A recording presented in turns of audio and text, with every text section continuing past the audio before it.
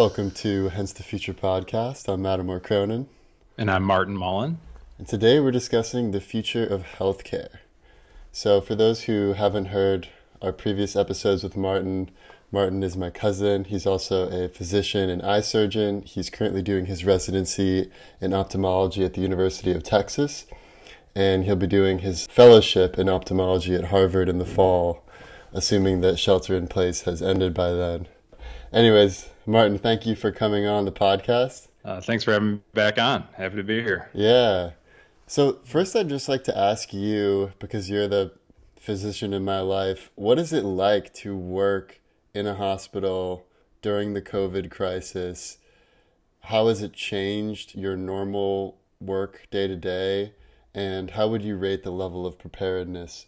Well, I'm in ophthalmology, which is all eye-related surgery, eye-related care.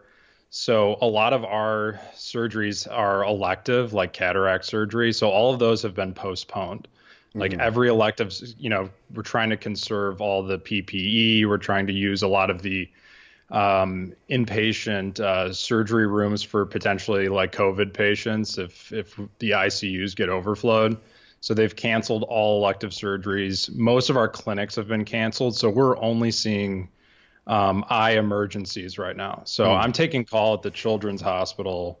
And so, kids have had not as much COVID. I mean, it is a little bit scary sometimes thinking that a lot of these kids could be asymptomatic carriers. So you just have to kind of assume that anybody could have it and, protect yourself as best as possible when you go in to see a patient. But I'm not on the front lines in the same way that like emergency medicine doctors, nurses, ICU doctors, internal medicine. I mean, those doctors are the ones right now that are really doing most of the dangerous, work. And but I know in New York they've pulled ophthalmology residents to work, on the floors in the general hospital because there's such a need for more help. Yeah. But in Texas, at this point, I mean, fortunately, it's not nearly as bad as New York or like Chicago or Michigan. And so we don't know if that will ever get to be as bad as they are, or if it's only going to be, we're like 2 weeks behind the curve. And 2 weeks from now, we could be in a much worse situation. So we're preparing, but yeah, it's not quite as bad as it is, especially New York. Right.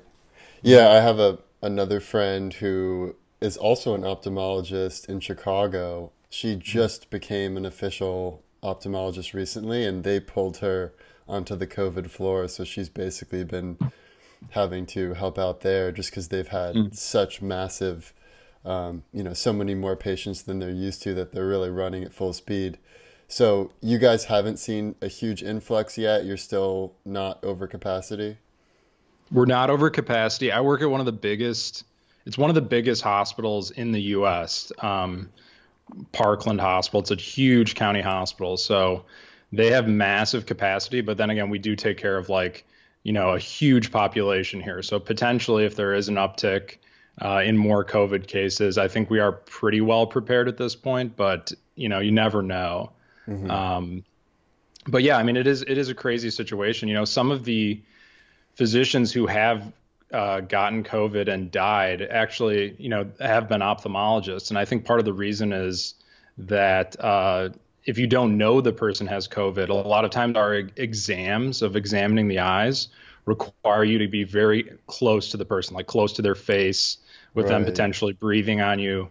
And if you remember that situation of like that one Chinese physician Mm-hmm. who tweeted that, this is much worse than the Chinese government is letting on. And Right, he Dr. ended Lee. up dying. Yeah, he ended up dying like 2 weeks later. He was an ophthalmologist. Oh, wow. And from what I've heard, that there are a couple people in his practice who have contracted COVID and died. So no, I don't think we're at nearly as high risk of getting this as other healthcare providers, but there always still is that chance. So you Mm-hmm. have to be careful. And before this whole crisis started, did you have N95 mask and eye protection for those sorts of close encounters, or is Yeah. that only? And do you have it now, or not yet? because I of would still say that the whole PPE situation has been like such a debacle. wow. Like in the beginning, especially, they were like, no, you don't really need. I mean, it's the same thing that the public has been hearing too. At Hmm. first, we don't need masks. And then, because there's a mask shortage, they're kind of telling you, oh, maybe it's better if you just use like a bandana or something at home. But I had to grab an N95 mask myself maybe like 3 or 4 weeks ago, and I've had to hang on to that one alone and reuse that one for the Wow. last like 4 weeks, because they're only really giving those out to people who are going to be treating the COVID patients. Hmm. And Like, do you wear eye yeah, who's protection like too? proven. I mean, I have not been wearing eye protection Hmm. recently. Yeah, because it's interesting. People always think that, obviously it can come through your mouth, and that's probably the biggest concern because you're actively breathing in particles every Mhm. moment. But, your eyes are also orifices. And, there was some person who tweeted that I saw where they're like, okay, so you're willing to put on a face mask, but you're not willing to go the level to protect your eyes. Like, that's where you draw the line from protection. Right. And it does seem like it doesn't get as much attention, but um, I've never heard of anyone actually contracting COVID through their eyes. Is that I mean, I any? don't think they know. They do know that it can cause a conjunctivitis. So, Hmm, like a red, eye is one of the symptoms. I don't know if you actually get infected primarily through that route. Like hmm, if it first comes in through your eyes, but it's theoretically possible. I mean, if it causes a conjunctivitis and then you're rubbing your eyes and then at some point you touch your mouth and then that's how it gets into your respiratory tract or your hmm. nose or something. So I don't think it's a bad idea to be protect. I think all people should be protecting their eyes, but yeah, that hasn't been like an official recommendation for ophthalmologists Right. unless the patient's known to have COVID. Yeah. And there was something else interesting about what my friend Annie was saying about the hospital where she works in Chicago, where she was saying that a lot of people are not getting the procedures they need because they're not doing any elective surgeries. So there may be a situation where it's helpful now to delay elective surgeries, but it may lead to people, dying or having complications because so many of the elective surgeries have been put off. So there are health concerns there for the patients. And then for the hospitals themselves, elective surgeries is where most of the profits are generated. So I've listened to this episode of The Indicator where they talked about a lot of hospitals are even cutting staff and potentially, having to go bankrupt unless they get support from the federal or state governments because they're not able to make the kind of money that they typically make while they're also at the same time having to invest in all this additional, PPE and ventilators and staffing up. So I'd like to get, your sort of thoughts on, both the health effects of patients delaying their surgeries and the business effects of hospitals needing to fully transition to focus on COVID. Yeah, I mean it's a huge problem for sure. I mean there are, I think for cases like cataract surgery where there's not really harm in waiting, it's not that big of a deal. Those are surgeries that can definitely wait a long time. You're not gonna, the final outcome is going to be the same. But I worry, and this isn't my area of expertise, but I worry more so about people not getting the proper like cancer screenings, Hmm. that could lead to a diagnostic delay, that could lead to a worse outcome. People who aren't getting like certain cancer surgeries. I mean, what you define as elective can be kind of a gray area too. Like, yes, it's Right. not imminently life threatening. We don't have to emergently do the surgery right now, but it probably would be if it were you or me. I'd rather get it done sooner than later, especially if it was like a cancer or something. Right. And there's also the concern of, let's say you are a cancer patient and you need to get chemotherapy treatment, but now you have this extra risk of, oh, if I go to the hospital, I'm already immunocompromised. I could potentially be exposed to COVID. It adds another variable where you have to consider the pros and cons of going in for treatment. And, Hmm. obviously that's why there's this big push for telehealth and doing whatever you can do remotely. So I'm also curious about if your personal work has at all moved in the direction of telehealth. And I'm also curious of how much of your job could you theoretically do remotely if you had all the tools versus what really has to be done face to face. Mm. Yeah, no, that's a good question. There is, I mean, there's definitely this big push, like you're saying, for telehealth now. Like, can we do a lot of the same visits over, an interaction like this, like a video chat, essentially? Can we accomplish the same thing? Can I diagnose the same thing? And I think maybe for certain fields, it's probably pretty effective. I think are a lot of unnecessary visits. A lot of times maybe you're just going in for an annual checkup and really what you're there for is for like a medication refill or something.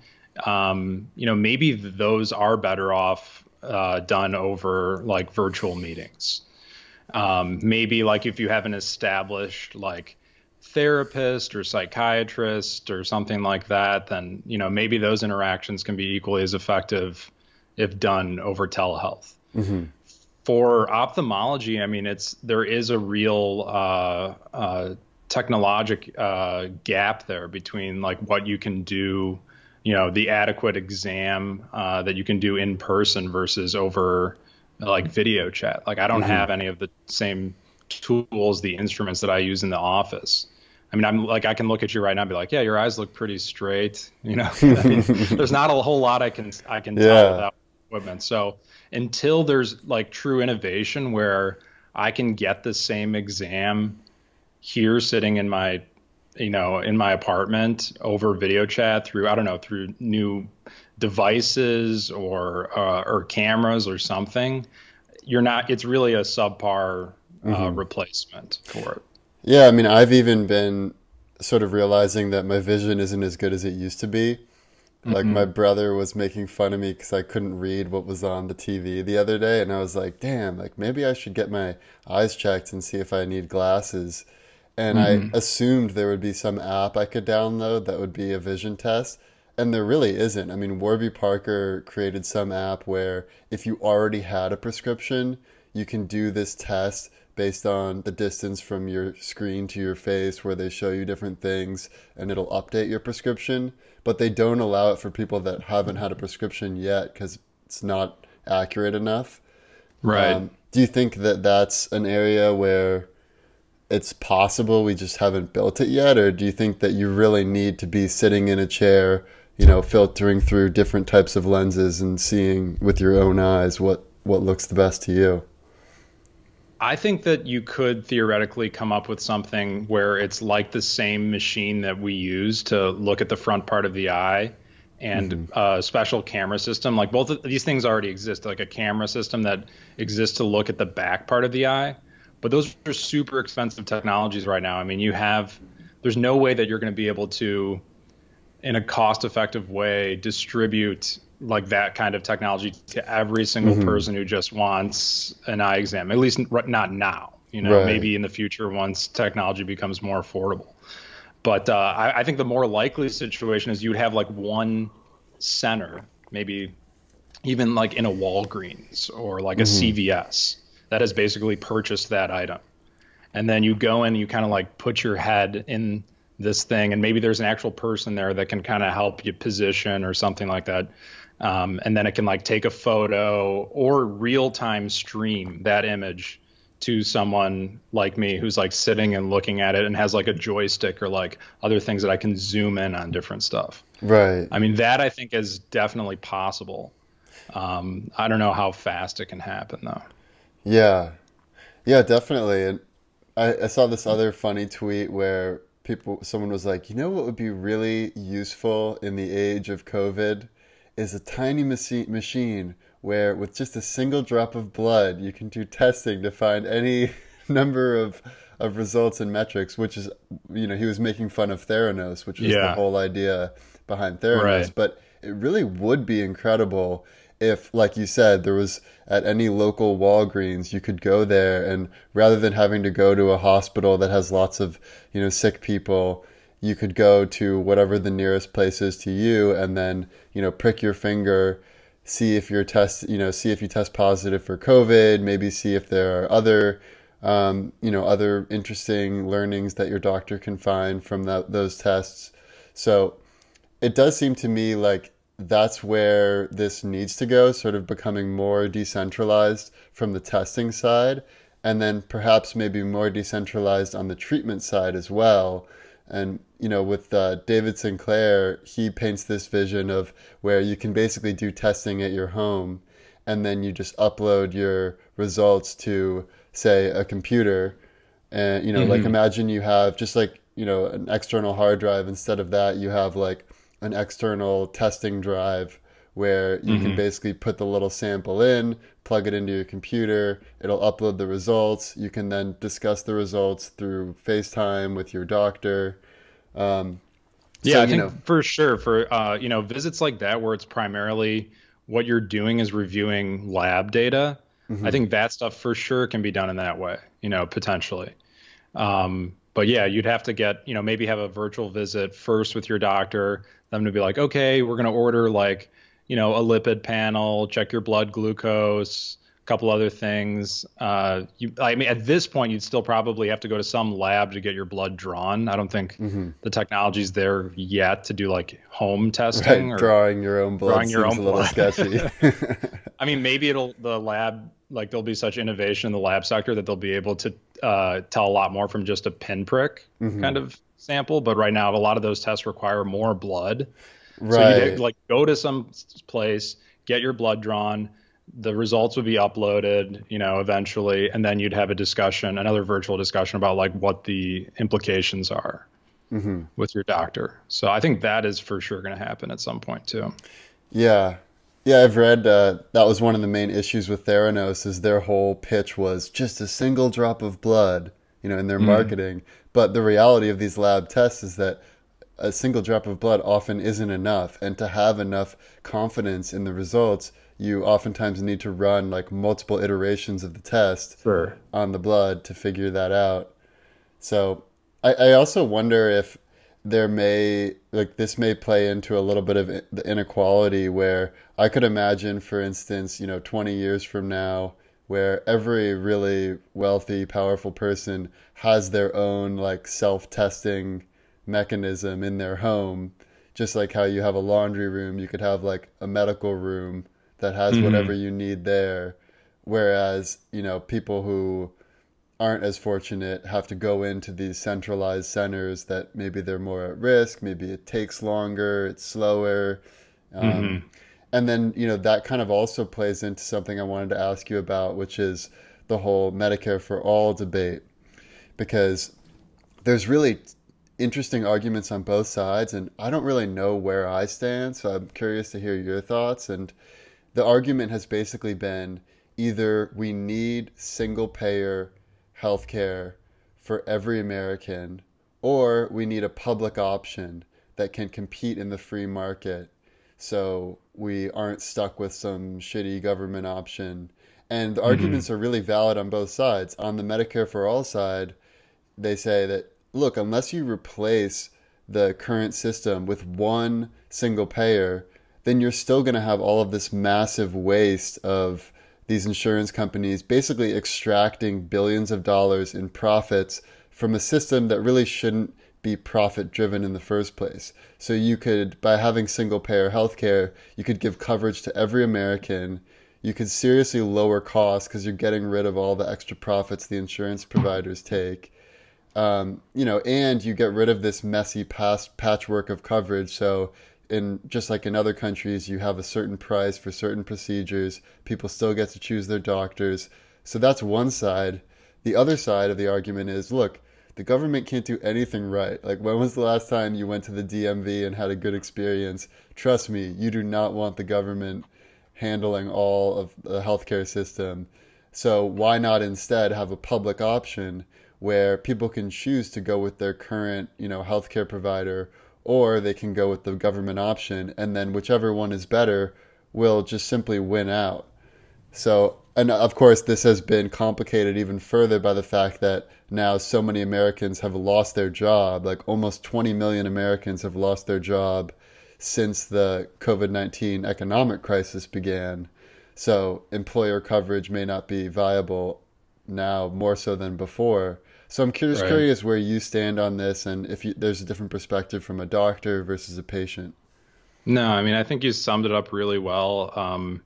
It's a super complicated issue. I definitely don't have the answer to it. But yeah, I think that is a huge problem, I think, is that your insurance is tied to your job. I think that is not leading to really good healthcare for people.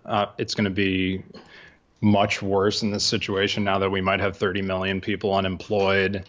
There are always these potential gaps in coverage. It doesn't lead to a lot of freedom for people to leave jobs they're unhappy with. I mean, I just don't think that that's a very good system, that it's not a true free market. I mean, how many people really have that much choice Right. over what job they work? I mean, especially when economic times are tough, you're going to probably just go with the job you can get, if any, and you're going to just be stuck with whatever insurance they provide you.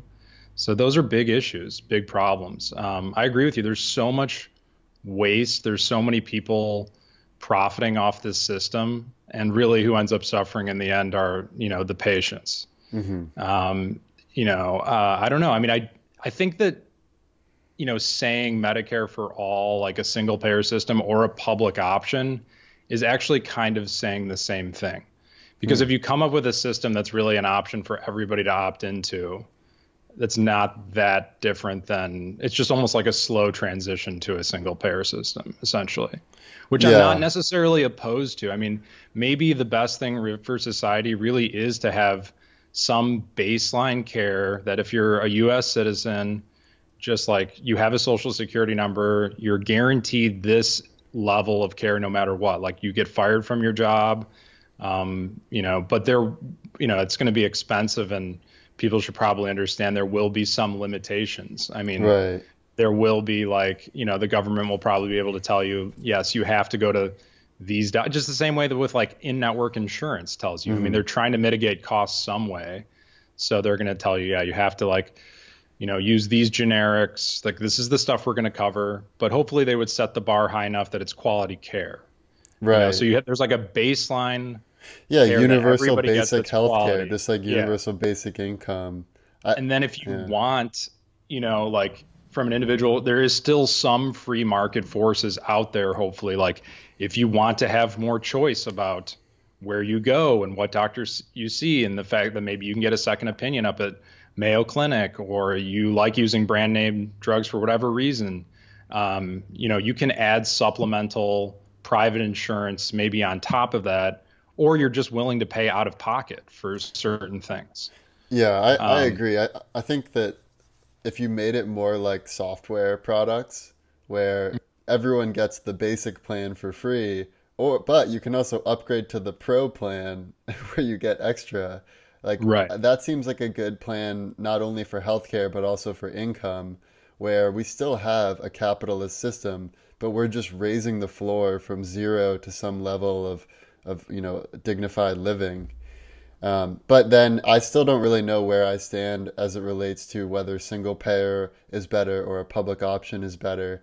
Because I could see that if you went with a public option, you would still have the whole lobbying force of the insurance providers and potentially like Republicans or some members of the political class Hmm. trying to take down the public option in the same way that a lot of Republicans wanted Obamacare to fail so badly that even though they couldn't, outright get rid of it because they didn't have the votes, they could make it hell for the administrators who are actually running Obamacare by not giving them adequate funding, by making these weird rules and so I could see a similar thing happening where if there's a public option, a lot of people sort of gather together to try to thwart the success of the public option. Whereas if we switch fully over to single payer, maybe it's like, okay, well, we got to do this well because it's kind of the only thing we have. But I also am not too keen on just putting full faith in the government to figure it out, especially given how poorly they've handled the COVID crisis. Yeah, I mean, like you said, the counter argument is like, do you really trust the government to handle everything perfectly efficiently? Do you ever want to give power to any one entity like completely? Right. So I mean that's a real argument to be made. But I think, I mean, let's say you have a public option and it's a good option, it's an affordable option. It doesn't have as high of like deductibles or premiums. I mean, most people are just going to do that then, Yeah. And so then that will be, private insurances won't really be able to compete with that. And then it will just essentially, and then eventually you have, probably like 80-90% of the population on a government program, essentially, whether that's Medicare, Medicaid, the public option, something like that. So, I mean, then essentially the government does have all the power then, because they determine how much hospitals get paid. Right. But it's not necessarily a bad thing. I mean, I think that, a lot of these insurance companies are out there offering really like low quality insurance, and I mean, the other way you could do it is you could just set the bar higher and be like, you have to cover more things. You can't leave people with like massive bills if you want to exist. We just somehow, I mean, there already are those laws, and unfortunately there are people still taking advantage of the system, or institutions that are still having these unethical billing practices. Right. And there's no way to really enforce it. I mean, there is a way, but there's not enough people out there who are actually enforcing these laws. Right. You have to be really savvy to navigate it, so the people who are the most vulnerable suffer the most. So I want to talk a little bit about the role that big tech companies are playing, but before we do that, I wanted to get a sense for, amongst doctors, is there a sense for, if we move to Medicare for all, it'll be really bad for us, like we won't be able to really make a living as much as we used to? Because I've seen a little bit of that concern online, versus like, is there any benefit to doctors in working in that kind of framework? Like, I really want to see, what does it look like from a doctor's perspective? You've spent years and years studying, paying all this money for tuition. You've really honed your craft. You've competed with so many other people to get to where you are. How do you think about, a doctor earning a living and how that might be impacted by switching to Medicare for all? I mean, I think the concern is that if you look at from a doctor's perspective, if I'm being completely honest, is if you look at any of the other single payer systems, I mean, doctors in other countries definitely get paid a lot less, like significantly less. But on the other hand, if you look at a system like the UK or Canada, a lot of times medical school is paid for those doctors. And so they're not coming out with like massive amounts of debt that they need to pay off. So if I think if you were to go to a system, you have to come to some, reasonable regulation in terms of, like how much you can charge for med school tuition, or maybe med school could be completely covered by the government. Yeah. It definitely is a concern that, doctors, essentially you'll give all the reimbursement power to one entity, the government, and then there's no bargaining power on either end. There's no competitive market. So then essentially the government can just decide to pay you whatever they want to pay you. Right. Which is fine if they pay you something fair and reasonable, but you have no say if they just decide like essentially that a surgery is going to cost a certain amount, and we're only going to pay you a certain amount. And that might actually be tough for some people who have like massive amounts of student debt, who are, taking that on, expecting to earn a certain income. Right. And why is it that elective surgeries are such big profit drivers?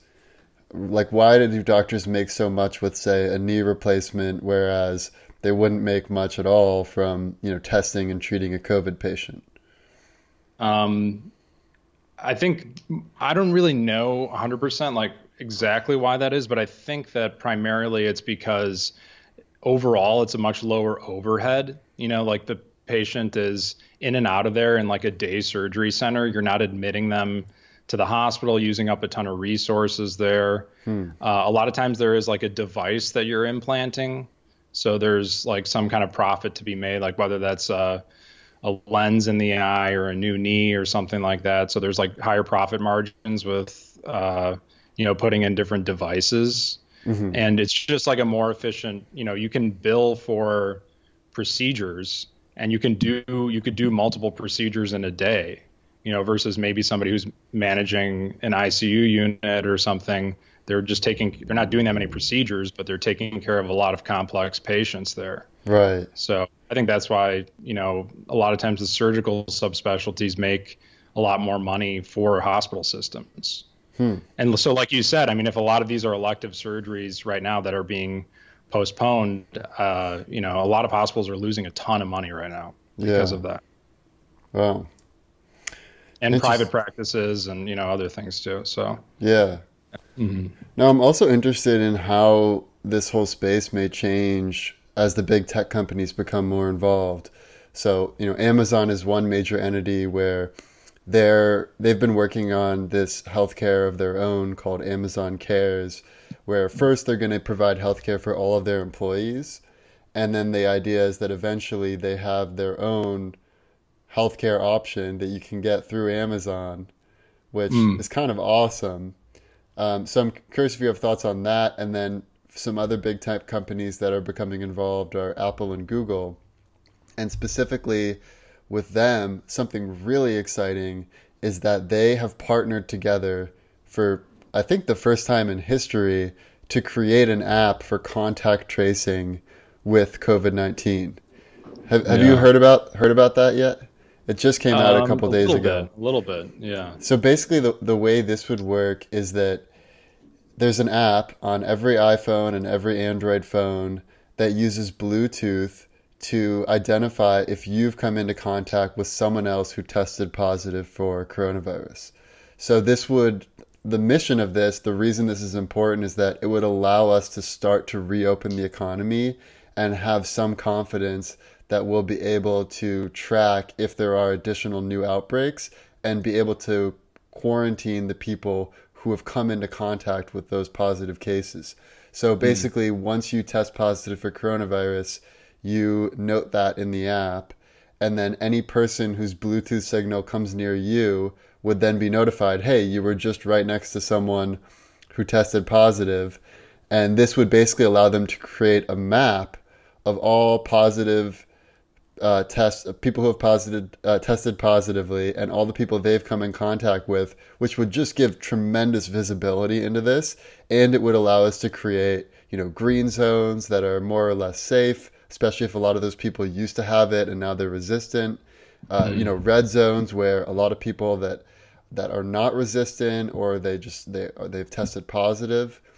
So I'm curious just how you see the role of big tech in healthcare, and if you view it as a positive thing and an exciting thing, or if you view it as something that potentially threatens the system or would replace the system, or I don't know, just I any mean, any what are your thoughts reaction. on, like, I guess the first thing that comes to my mind is all the privacy issues with Right, willing to, like, give up all that data. I that's mean, the on one big hand, I want to be concern. like, okay, fine, this is probably better for society, but then in the short term, but you never know what they're going to do with that in the long term.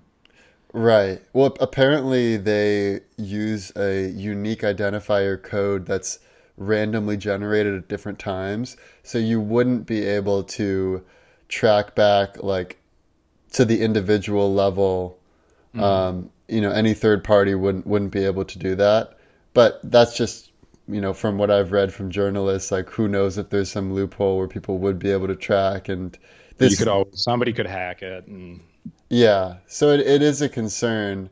And then, by the way, this plays into something else where it's interesting to think that there are clinical trials, which is typically how we determine, okay, is hydrochloroform safe or not? Let's do a clinical trial, randomized, and see what the results are. There's this other type of analysis, which is using real world data. So, for instance, recently researchers have wanted to know what are the effects of coronavirus on people who have cancer. Is it a lot worse than people who don't have cancer? Are certain types of cancers, do they put you more at risk if you get coronavirus than other types of Mhm. cancer? And there's just not that many people It'd be hard to run a clinical trial with people who have cancer, who have coronavirus, who then get tested with hydrochloroform and see how that impacts the results. So it's hard to run a clinical trial like that. But what you could do is you could just collect data of every person with cancer who got coronavirus and just see what their results were. And Sure.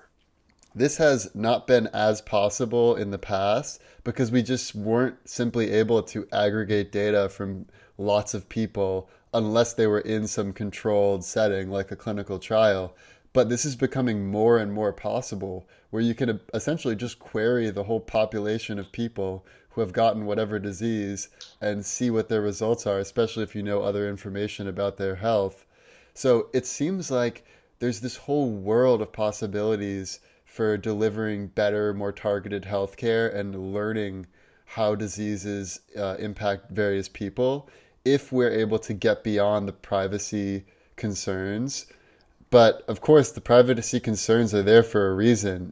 We don't want to have a situation like in China where there's bio-tracking and certain groups like, Muslim Uyghurs And then are it's linked to a targeted. social And credit system or something like that. Or yeah, like even insurers could take advantage of that information and charge you, higher premiums because they tracked that you went to McDonald's last week. And, right, right. you know, But it's just an interesting trade-off. I don't know if you come down on one side or the other. well, yeah, I think that I mean, there's a lot of good research that potentially could be done if there was a better data set. If there was just a massive data set of like all this information that we've been collecting in the electronic medical record system was just like de-identified and available like open source for anyone to run, AI tests against, pick up patterns, all that kind of thing. Yeah. I think there's a lot of potential to, you know, uh, find certain things and make interesting discoveries on that. I mean, the gold standard for all these tests is always, a random, like a double-blinded, placebo-controlled, Hmm. randomized trial. Right. But there are probably a lot. It's kind of like these electronic medical record systems, like Epic is the one that a lot of Hmm. companies or that a lot of hospitals use. It's even hard sometimes to get information from another hospital that has Epic. Just on for Right. the simple purposes of just looking at a patient's history, not even to run any kind of study. Just to be Right. like, oh wait, why can't we easily access their record from this other, hospital that they were seen at that might be in a different city or different state? It's still Epic, but there's still like barriers to that, and it's a really inefficient system. Yeah. And just imagine if you had access to all the data that Apple has about a person. You can literally know how much they sit on their couch versus how much they move around, how many steps Hmm. they take, what their heart rate is. Um, there's so much extra data you can, or for instance, Amazon, you can see what types of food and groceries they're buying, how many sugary drinks and other things they're buying.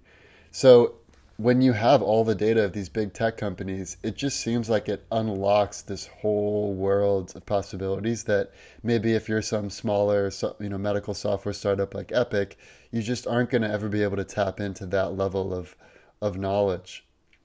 Right. But it would require some kind of cooperation because they themselves possess a lot of the medical data, Hmm. so it would be require some kind of maybe relationship between Google or Amazon and the current medical record system. Right. Yeah. Okay, great. So there's one other topic I'm really interested in. I know it's not your specialty, but you are knowledgeable about a lot of things related to science and medicine, and that's with the genetic aspect of all this.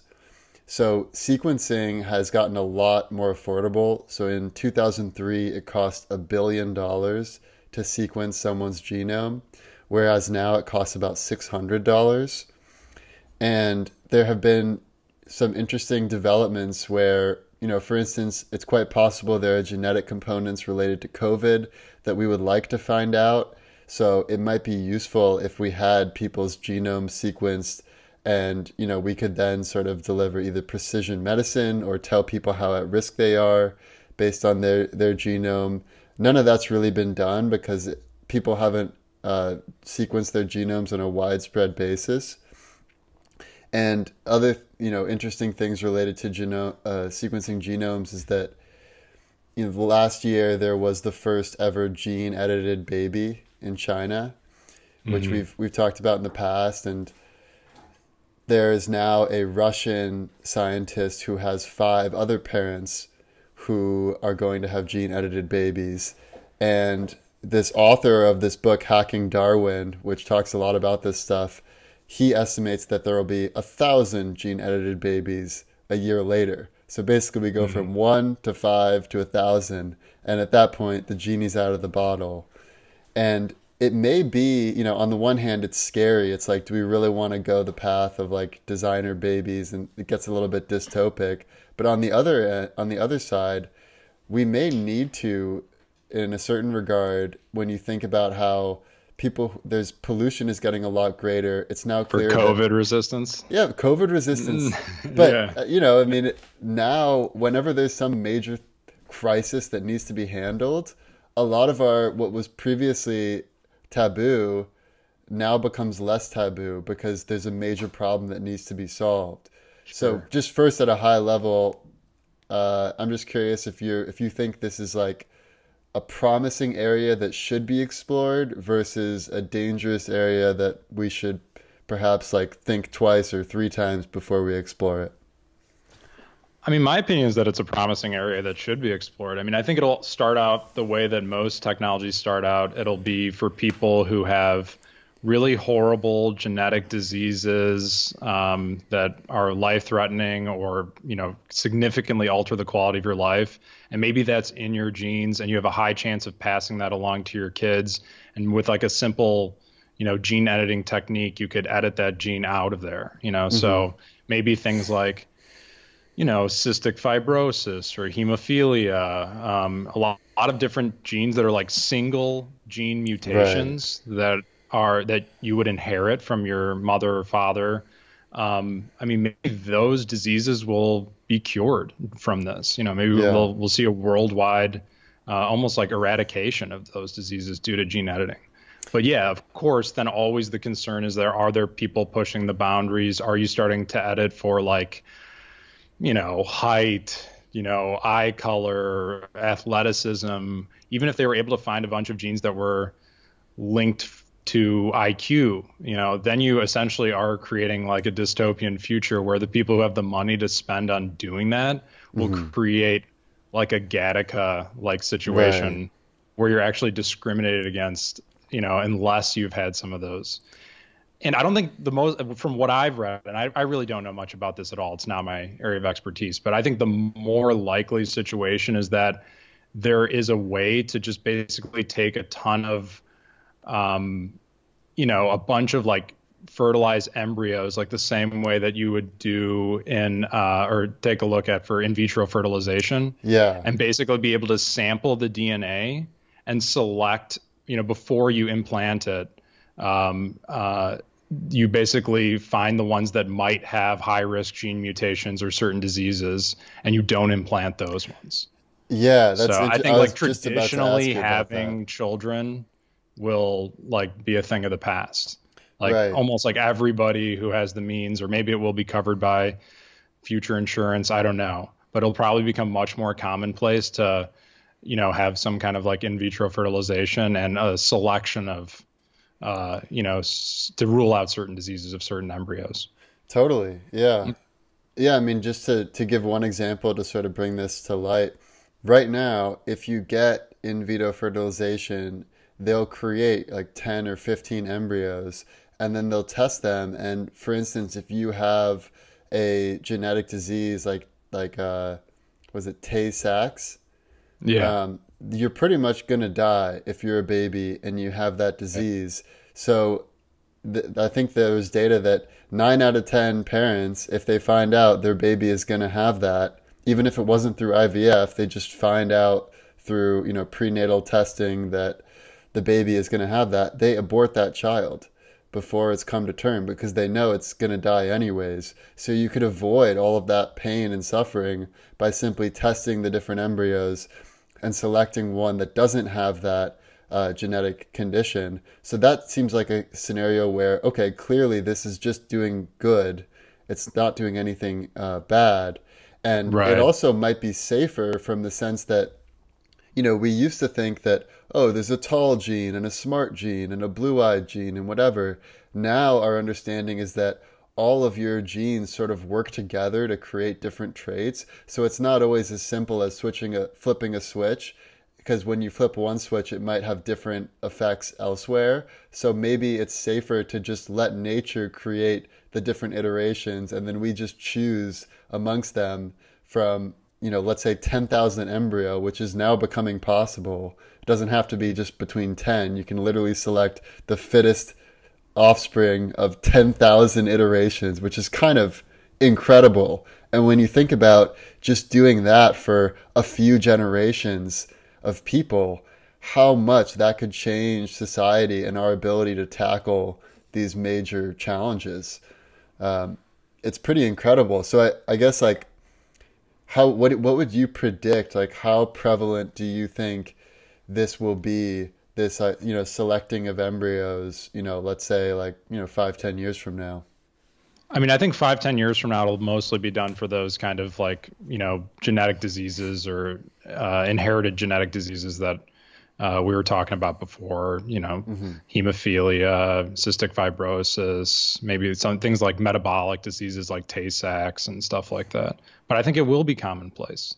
Yeah. And I think that maybe initially some people will just have to pay out of pocket, but it seems like it'll eventually become an ethical situation that the government should reimburse for. I mean, even if you take the humanitarian side out of it, you could even make an economic argument that like somebody who has this disease is going to cost the healthcare system a lot more than if you just cure it before it ever even happens. Right. And so like if you have people who are talking about, oh, it's not cost effective, I mean, you could even make that argument. Yeah, or if China already pays for it for all their citizens, then the U.S. may need to pay for it for our citizens, so we're not at a disadvantage. Yeah. So, yeah, but I don't know. I don't know what, I mean, all these gene problems are essentially big data problems. Like you said, Right. Those are the simple ones that we know that one gene leads to, or a mutation in one gene or one point in that gene leads to a certain disease.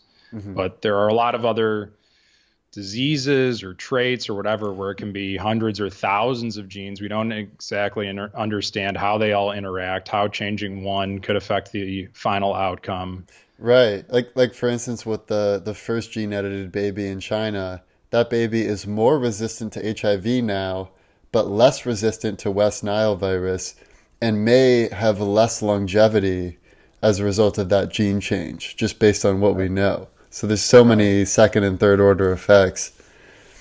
So I'd like to now, I want to get into the future scenarios, but first I have a few rapid fire questions that I'd just like to get your quick takes on.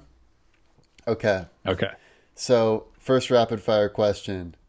When do you predict the lockdown will begin to be lifted in the U.S.? Beginning of May, end of May, June, July, beyond that? I'm going to say end of May. End of May. Okay, nice. Yeah. Okay, now prediction on whether there will be a second or even third wave of infection after the lockdown is lifted, end of May. I predict there will be other, whether you call them waves or not, like other outbreaks of corona, maybe like clusters of them, essentially in different cities, different areas, and other nursing. And we think we're kind of through it in August, and then September rolls around and there's a nursing home in this area that everybody gets corona. And that, I think, is going to be the reality until there's a vaccine. Right.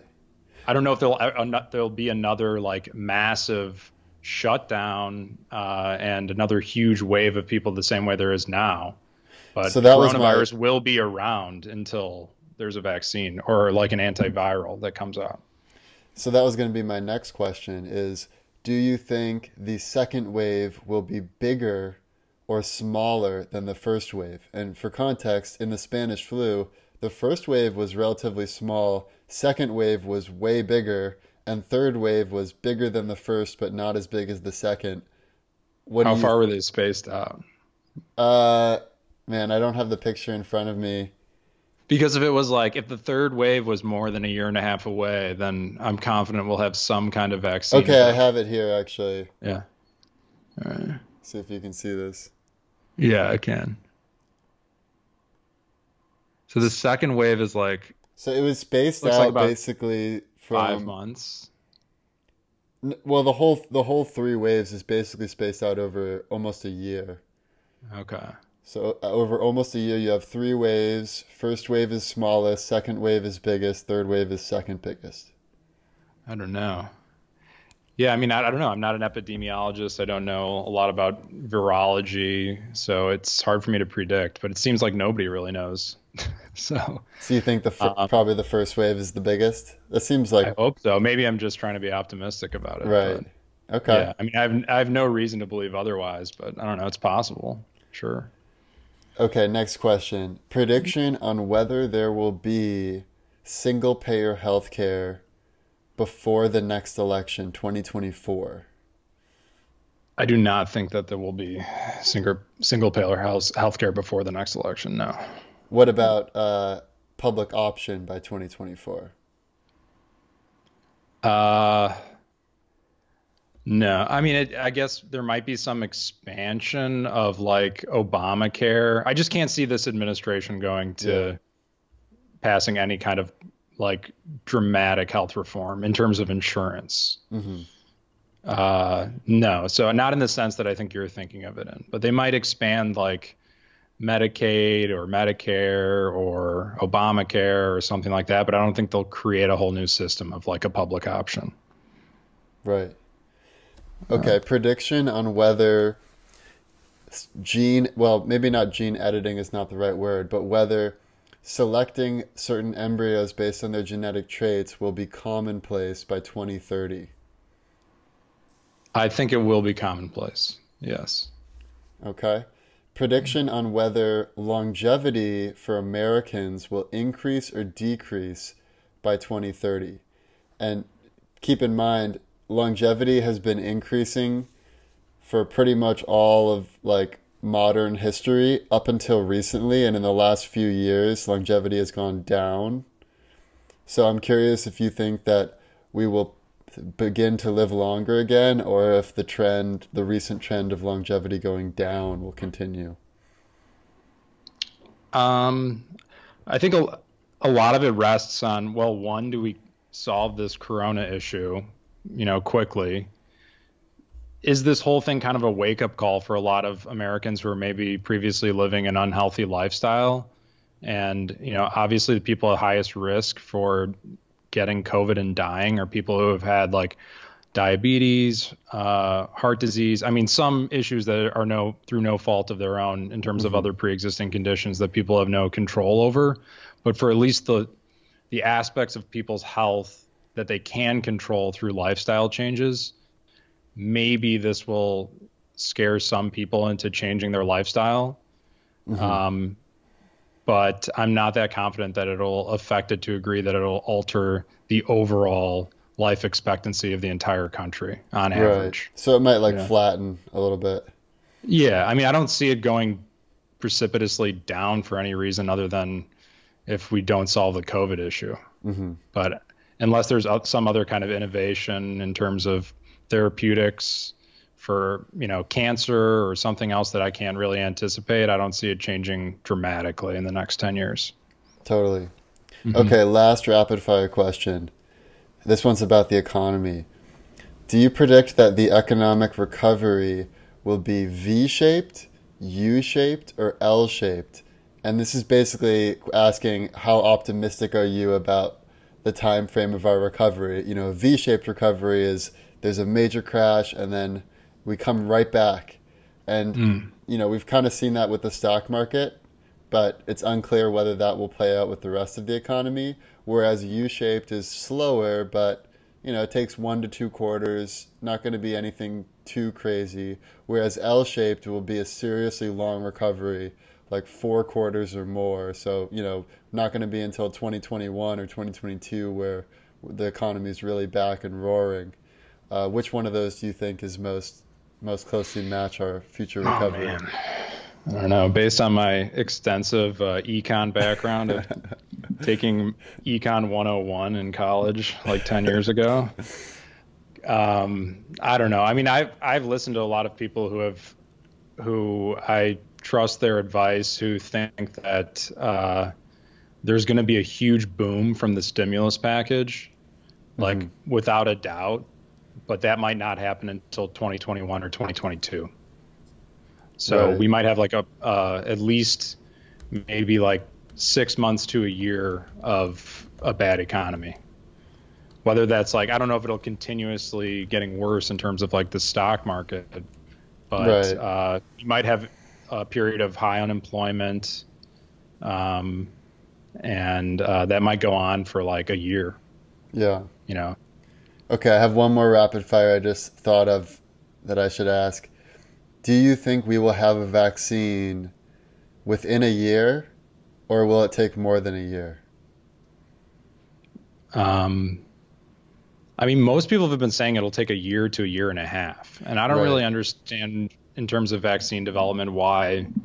I mean, I understand that there's a lot of trial error, studies that have to be run. Even once you find a successful vaccine, you have to produce it on a mass scale and distribute it. So like even if we found an effective one tomorrow, it would take months to really get out there into the market and to get everybody vaccinated. But I don't know. I mean, I'm hopeful that maybe they can find something and we can get a vaccine in a year. Yeah. It still sounds like a really I long know. ways away, though. I mean, a year of still having this kind of situation, I don't know. Yeah. And then you always wonder. I mean, my big concern is, they've been saying that COVID has like a similar mutation rate, or coronavirus has a similar mutation rate to the flu. And if Mm. that's the case, like who's to say that we come out with a vaccine that's pretty effective, but it's like the flu vaccine? I mean, yeah, and it's like the flu vaccine is like 60 to 80% effective any given year. And some years when we try to anticipate what the new mutation is for flu season, we go for like the 3 strains we think are going to be most likely. And sometimes it's only 40% effective. So it's like better that we have the flu vaccine than not, but it doesn't eradicate the flu. And Yeah. maybe we're going into a world where even once we get a COVID vaccine, there's enough mutations that we go through COVID season every year and everybody gets vaccinated, but there still are inevitably some people who get it and die from it, unfortunately. But maybe it will be kind of like the flu at that point. Well, let's take a quick break now and then let's get into the future scenarios.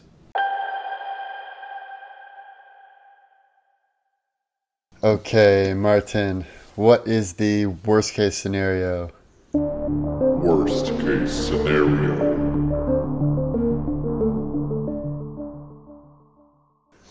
Worst case scenario. So we do not come up with an antiviral in a timely fashion or vaccine. It's more than a year and a half out. Maybe the first one that comes out fails. So we're kind of in this situation where we're still living with COVID with no good treatment or vaccine for over a year and a half. And so we live in that society where there is Corona season, even once we do get a good one. All this hype over the innovation in Silicon Valley and the private sector leads to a lot of, seemingly cool inventions, but they don't dramatically change health outcomes of people. And it actually increases the cost of healthcare even more so because they're selling, marketing these devices, new things that aren't actually all that helpful. Then you have a shift in telehealth, like we were talking about, but maybe prematurely before a lot of the technology has been there to be able to do an adequate assessment of the patient virtually. So, you're kind of diminishing the quality of that evaluation from the doctor.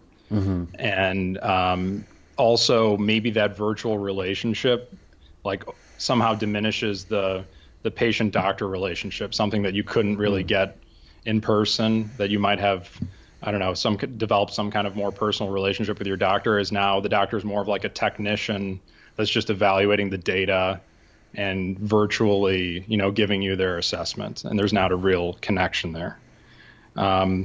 There's no change in hospitals or big pharma to rein in any of these like crazy costs after this. They continue on to charge exorbitant rates.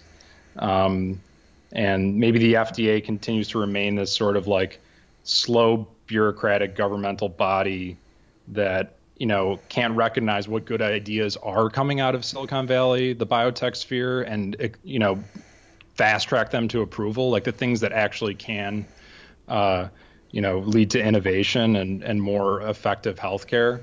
And so those things kind of get tied up in red tape and the FDA approval process and all of that. And then we don't adequately prepare for the next pandemic. Right. And basically this whole situation happens again without us learning our lesson about how to prepare. Mm-hmm. And next time it's like Ebola level death rates. Right. And that level of contagion that truly collapses society. Yeah. That's great. Well, it's not great, but it's a nice analysis. That's the worst case scenario. Yeah. Yeah. The one thing I would add to that is that I think the worst thing that could happen with healthcare is a systems collapse where the healthcare system just gets too stressed. And I think the way that a systems collapse could happen, although I'm not saying it's likely, is with just all of the spending that the government is doing.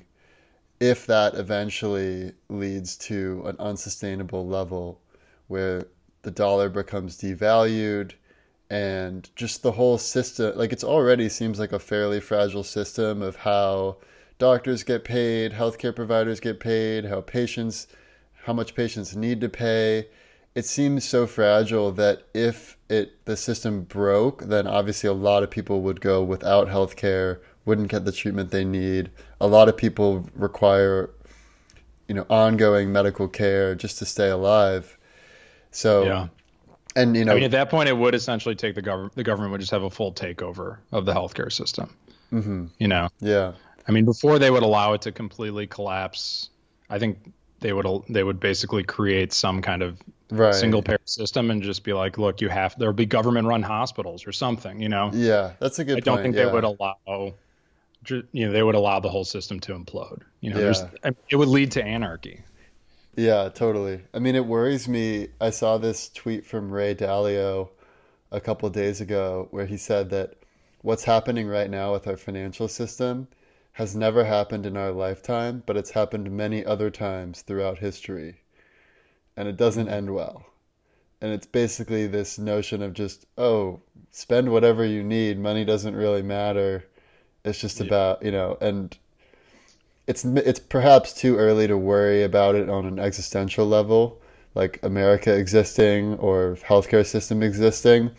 But it is really worrisome from a directional level. Like, where does this lead? If the government keeps buying all of this bad debt that is going to go bad and be worth nothing eventually, then we're basically creating a time bomb for ourselves and all the systems that the government that are depend on the government and to run, or just on the dollar to run, could potentially. I mean, be they have risk. to generate money somehow. Right. It's like they can borrow it, they can print it, or they can get it from taxes. I mean, those are the only three ways the government can get money. And if the economy's collapsed, they can't even raise the money to pay for the health care. They're going to continue to borrow from China, or if they continue to print, then it's, you run the risk of hyperinflation. Mm-hmm. So, I mean, eventually they have to come to a decision of like, okay, how long is long enough that we've quarantined? Can we definitively say the curb's flattened? Can we reopen things without putting undue burden on the healthcare system? But, unfortunately, there will be because they're going to have to make that decision before there's a vaccine. So, mm-hmm. It's a really tough decision to say, okay, we want to get the economy back up and running. We obviously don't want people to die, but we can't just let the whole system collapse either and have like insane unemployment. Right. Yeah. And then I guess the other worst case would be if healthcare does continue to get better and better for the people at the top, but the level of care that everyone else gets worse and worse. Anyways, let's move on to greener pastures and talk about the best case scenario. Best case scenario. Okay. So my best case scenario is we come up with an effective antiviral or vaccine pretty soon, within 6 months to a year. There's a boom of innovation in the science and tech world, spurred by the stimulus bill and just like a general sense of people just being more interested in doing research in healthcare and medicine. And it leads to a real development, real technology that actually changes health outcomes for people, leads to better quality of life, healthier life, longer life, in a more efficient, affordable way. And then you get a shift from manufacturing a lot of our essential medications, PPE, a lot of this stuff that was done in China, we now recognize, for the sake of our own country, if there's ever another pandemic, we need to stockpile this stuff. We need to have, manufacturing in the US where we can ramp it up if we do come to another situation where we need to, essentially shut down the economy. We can at least be independent from trade from other countries. For essential materials and medications. We have telehealth implementation now that actually leads to equally effective patient care, and it doesn't replace the in-person visits that would actually lead to better healthcare. Only for the ones where it's equal or maybe even better in the virtual sense. You get demand from the government for hospitals and maybe certain governing bodies to sort of rein in some of these ridiculous spending patterns, unethical billing practices by pharmaceutical companies, hospitals. We demand more transparency for patients to know, what you're going to pay when you go in. It just seems like there should be some kind of app or something that can look at your insurance, look at the visit you're about to go in, get an estimate of how much you're going to pay before, so you don't get stuck with some unreasonable bill. And then there's a fast way for you to argue that or report it to some medical board if you think that it's an unethical billing practice and they're trying to take advantage of you. And it can be solved quickly before it gets sent to some debt collector and you get tied up in some legal battle. I mean, transparency is I think going to be huge, and you want more free market. You want to give the power to the individual. Then maybe a more simplified insurance system where we have some baseline for everybody, regardless of your employment status. As long as you're a citizen in the U.S., you get some baseline health care, and then people can buy supplemental insurance on top of that for different things. And then we're just much better prepared for the next pandemic that might happen. We have AI systems that can identify, there's an outbreak of something that seems suspicious in this country. It could be a new virus. We do gene sequencing. We have an AI system read that, which can feed out a bunch of, potential vaccines. So boom, immediately we start manufacturing and testing these vaccines on animals or whatever. We ramp up PPE production, whatever it is. And if we have to shut down borders temporarily or isolate before the outbreak happens, then we're able to do that and mitigate it. Yeah, we can switch into quarantine mode right away. Yeah. That would be awesome. I also wonder, it would be fantastic if we were able to develop a general purpose antiviral, just like how we have general purpose antibiotic. So I don't know how feasible that is from a scientific perspective, but obviously that would be tremendous for society if we could develop that.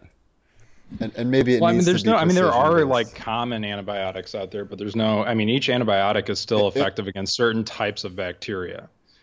You know, so there's no such thing as just one general antibiotic that can kill all bacteria. Aside from maybe I guess if you're nothing that you would take as a medication, if you're thinking about bleach or something that can kill all living things on a surface, then fine. fine. But yeah, there's still targeted approaches to try to treat the bacteria that you have and to give you the right appropriate antibiotic for that. And in the same way, that'll probably be true for antivirals. I mean, there's so much variability between different viruses out there. I mean, an antiviral that will work on, specifically work on like HIV or something is not going to necessarily work on, another virus. Right. So. Yeah, and then that's a good point. And then the other thing I would add to your best case is that being able to query the general population on any axes of health metrics compared with exposure, compared with whatever else, that would just be incredible because we'd be able to go so far beyond what we have now with clinical trials and peer-reviewed studies. And I talked about this a lot with Kip when we did the Future of Knowledge, where the peer review process is just too slow when you're dealing with a real world crisis that's growing and expanding and evolving in real time. And a lot of the real world discussions about data and possible treatments and testing is happening on Twitter, more so than any the traditional academic routes. So I could imagine a scenario where any independent researchers could basically just query like anonymized encrypted data from provided by Apple and Google or Amazon, where you could then just find really interesting correlations. You'd be way more knowledgeable about which types of people are most at risk, which mitigation factors work for people versus are risky to other people, and it would just give us a much greater level of precision. And if you combine that like massive real world data sets with people knowing about their own specific genetic predispositions, like if everyone's able to sequence their own genome and we don't have major privacy issues, then that seems to me like that would just be a whole new era of healthcare that wasn't possible in the past. So I'm hopeful that becomes more possible as companies like Apple and Google work together. Yeah, a lot of that is also, I think, limited just by how good the devices are. I mean, right now it's like the data that you're talking about is probably all based on like your Apple Watch, maybe your Bluetooth or GPS tracker on your phone that can determine how many steps and maybe like the places that you go. There are other metrics that like are probably not included in that, and that might be like certain blood tests that we do or like lab imaging things that can only be done in the hospital. But still, I mean, like I said, like if you just made all that data available to anybody to run any kind of AI system on, do data analysis, maybe they can pick up on useful patterns out there that could influence at least maybe the way that we would run clinical trials or peer-reviewed trials. It could give us insight into like what should we be focusing on. And I mean, yeah, there's a lot of potential there, and I don't think we're using it properly. And that's the other thing I was going to say was, look at how like the FDA approval process, like you're saying, it takes a really long time, and for good reason. I mean, we don't want to get things out there that could potentially be harmful to patients, especially when it comes to new medications or devices or something like that, which does happen sometimes. But on the other hand, it is so slow that it's not the same as just like, oh, I invented this new app, I can get it out like within the next couple weeks. There is that real, process that kind of slows down innovation in the health sector because of regulatory burden, which, like I said, it's not always unwarranted. Right. A doctor's, first do no harm is what the doctor's first, mission is. So like for like, any potential COVID treatments right now, they probably are trying to fast track them as much as possible. But think of all the other, I mean, you might have some other disease that's less recognized out there. And, coronavirus is what's getting all the press now. But maybe there are potential treatments in the works that, for a variety of reasons, are just like, slowed down by the bureaucratic process of approval. And if that's you and your health, I mean, you would like that to be fast tracked too. Right. Yeah. I mean, I'll tell you what the best case scenario is for me as a patient. I would love to be able to do pretty much every test I need to at home I know it's not possible yet, but I'd love to just be able to have like a machine in the corner of my house where I do all the tests I need. I upload that, and then not only can I have my doctor look at it, but maybe I can have a whole forum of doctors look at my results and discuss them, and then you could sort of get like a statistical, confidence interval of how likely it is that I have something. And then I video chat with a doctor who I know and trust, and maybe they can even come to my house to do a house visit. Like that would be for me, like what would be optimal for me. Obviously, it needs to be optimal also for the doctors and whoever pays for it. So there's a lot of players. But I guess from your doctor perspective, what would be your optimal, like 10 years from now, you're a doctor, what does your daily routine look like? How is it different than it is already?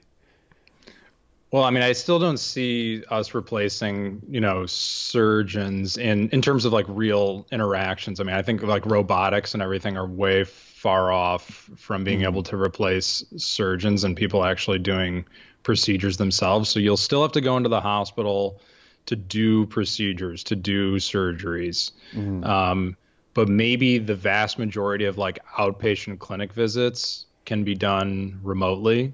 I don't know if this is an ideal situation for most doctors, because a lot of doctors went into medicine in order to have those, face-to-face interactions with patients. And so, I mean, my concern is that it will turn doctors into more like technicians, like everybody will be more or less like a radiologist. And that's fine if that's what you want to do. I mean, some people like that, but for some people, they hate that. So it's like, are you going into an office setting, like a building for doctors, where you go in and like plug into a computer, basically like review a bunch of these people's labs, then you Skype in and have some conversation with them in like a very impersonal way. Plus, there's just that element of this isn't my ideal. I'm just throwing these ideas out there that this definitely could happen. No, but it's interesting because there's obviously the science of science, but there's also the art of science, where when you're standing next to someone face to face, you just gather a little bit more information than you would if you were via Skype. Like maybe even in an imperceptible sense, you have certain smells. You get a certain vibe from them. Maybe you're making correlations between other patients in the past that you've seen and the certain feeling you're getting from this patient that maybe you would lose if you just did it over Skype. So and maybe for most things it doesn't, like you lose 10% of that or something, and maybe for most things it doesn't matter. And the trade-off of you actually saving time, money, whatever, just to get it done more efficiently is worth it. But then there are probably times if it's like, you're talking to them about doing some kind of major surgery, it seems like it would be nice to be able to just do that in person, and like really meet your surgeon. So I think maybe like pre-op exams where you like meet your surgeon or something before you do something. I mean, I still think those will be done in person. And I think that people will still have in-person visits to maybe like establish care, with a doctor, and then it's kind of up to them if they want to come in, to be seen, or if they could do it virtually. I don't know. You kind of leave the freedom up to the doctor and the patient. Yeah. All right. Well, let's bring it home for the most likely scenario. Most likely scenario.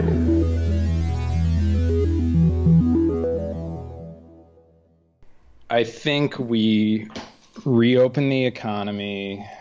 It's like a slow phase where we're kind of like, okay, if we come out with an antibody test or a way to prove that you've had COVID and recovered, you can go back to normal life. And then we try to ramp up the testing so that almost everybody can get tested at any time, especially healthcare workers. That way we can really isolate only the populations that definitely have it and sort of self-quarantine those people and the people that they've come in contact with, rather than shutting everything down. So I think a lot of getting back to normal really does rely on the testing ability. Yeah. Because until we get to a vaccine, that's kind of the situation we're going to have to live in. Whereas some people are inevitably going to have it. Some people are going to be asymptomatic carriers. If they're asymptomatic, you just have to test everyone, like commonly. And it might be something that you have a card like, I'm immune. Like I've proven that I've like had COVID. And if there are Right. going to be any kind of mass gatherings, like a football game or whatever, you'll have to literally show that like your ID to get in there. Mm-hmm. And hopefully there can also be like tests that can give you an answer very quickly, like within minutes. Yeah. So you're not going and spreading it to other people while you wait for Right. your results. And then if we have those technologies, I think we can mostly get back to pretty normal. You know, it can be pretty normal. I mean, it'll still be really scary for the higher risk people and people who aren't immune to it until there's a vaccine. Yeah. So I think in terms of post-COVID life, that's kind of how things are going to be.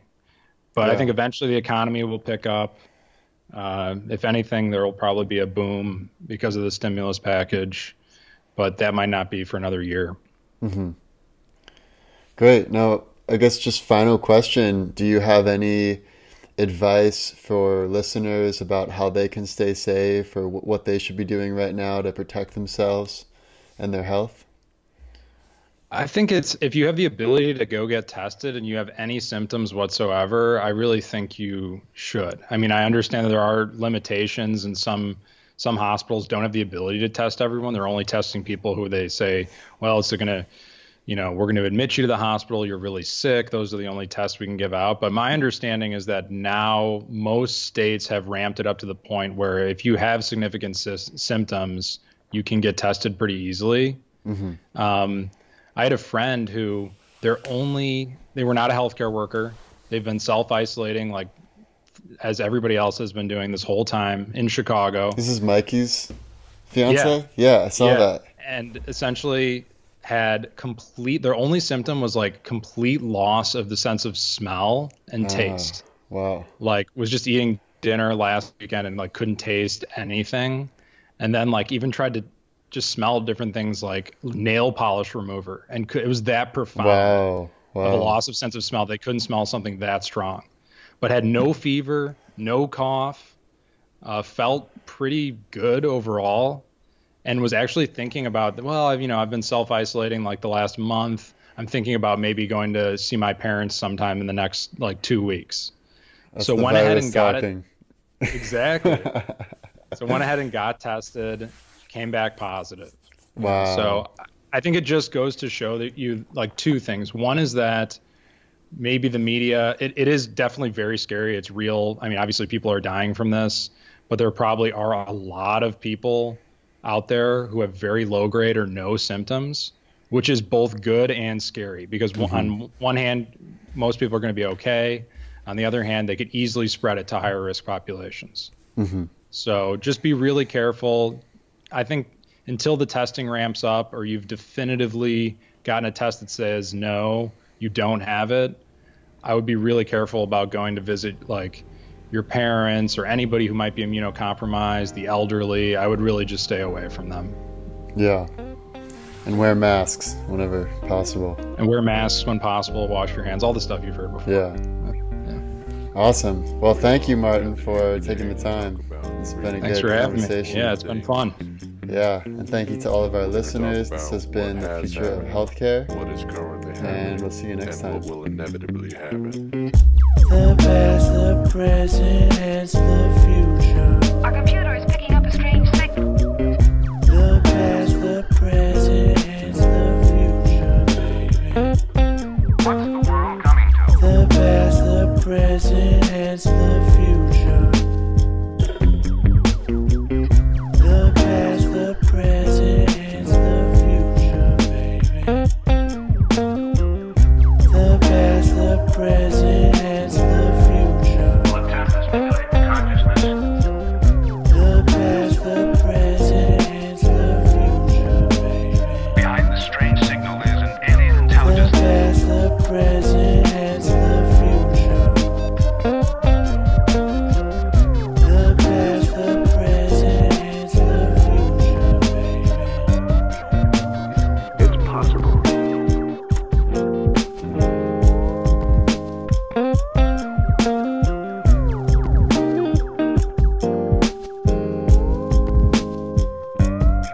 Future, future, future, future, future, future, future, future.